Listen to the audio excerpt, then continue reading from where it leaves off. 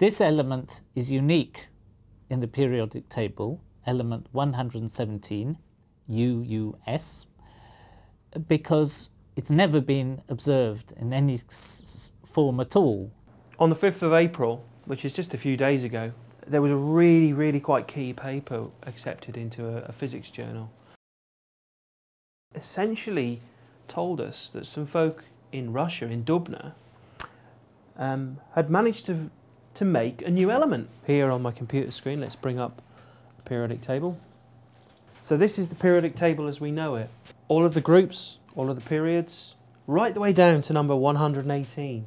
There's only one element which isn't coloured. Okay, so it doesn't belong to an S, P, D or F block. Hasn't been identified.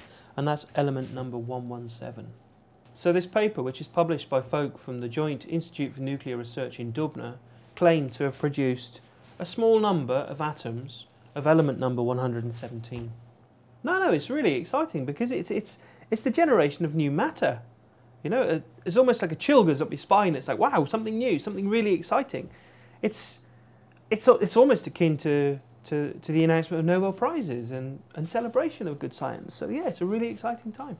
The element 117 is a synthetic element. What this means is that it's not stable or it's not found naturally on the planet. Okay, so all of the elements with atomic number greater than that of uranium are non-stable. They all decay or they undergo radioactive decay processes, and 117 is one of these. Now, if we want to study the chemistry of any of these higher or super heavy elements, we actually have to make them. And we have to make them using linear accelerators and very fast accelerator technologies.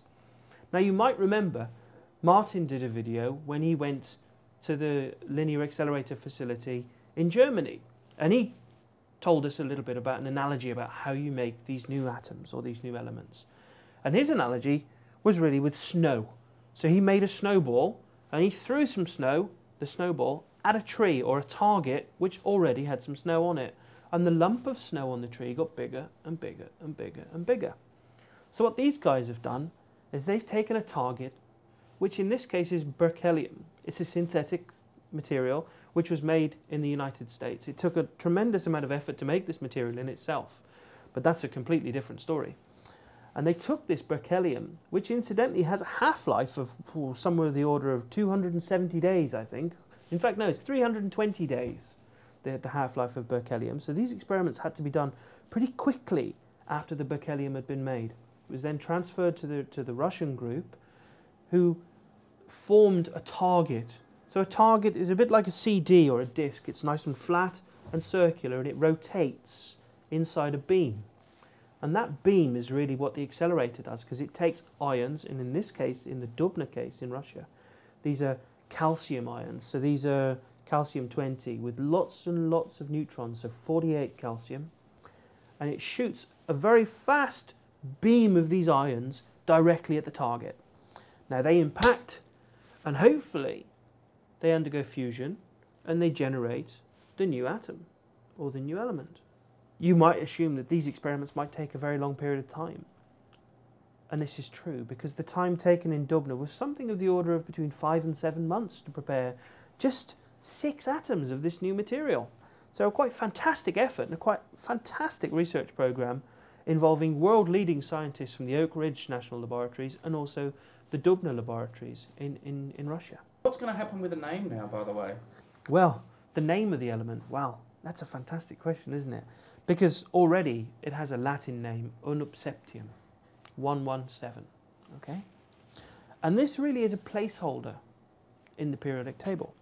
So the process now is that somebody has to verify these results. And once the result has been verified, an open discussion will be held, and that will be moderated by our UPAC, the International Union of Pure and Applied Chemistry, in the same way that a new name came up with copernicium in the past. So at the moment, many people, especially those in Russia, will start to use Mendeleev's naming convention for gaps within the periodic table. And Mendeleev would have called this material astatine, because astatine is the element above it in the periodic table. I'm really not sure who will actually give the name to this material, because this was a true collaboration between world-renowned scientists in both the United States and also in Russia, So I dare say that they'll have a powwow around the table and they'll come up with a very nice name. This evidence, or this kinetic evidence, is fantastic. Very, very good supporting evidence for commonly held theories of islands of stability, where new elements may well be discovered with much, much higher atomic mass. And these would be over and above the recognised or the accepted top value in our table of 118. The new element, 117, it's an interesting element, and we could perhaps suggest things about its chemistry by looking at the periodic table. So if we look at the periodic table, we can see that it sits quite happily in a group which we know as the halogens. So it sits below fluorine, chlorine, bromine, iodine and astatine. So we know right away that it's going to want to form an anion. It's going to want to take an extra electron from an electron donor. But what will the element look like? Well, in its bulk form, I would guess, looking at the periodic table, it would be metal or metalloid, and it would probably be very dark and lustrous, so it would be shiny but quite dark. But we have to make more than 6.